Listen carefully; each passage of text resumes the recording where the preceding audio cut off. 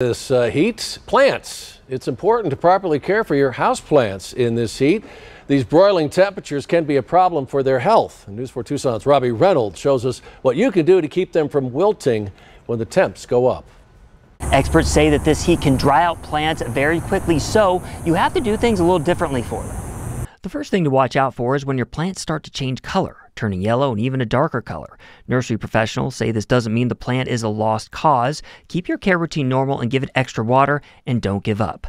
Another thing to consider is the amount of mulch you use to protect your plants. Whether they're big or small, the extra protection will come in handy during those brutally hot days.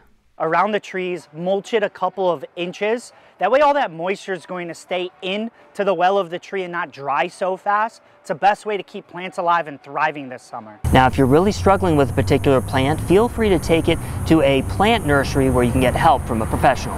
Robbie Reynolds, News 4 Tucson. All right, later tonight on News 4 Tucson at 10 o'clock, multiple grocery stores across Tucson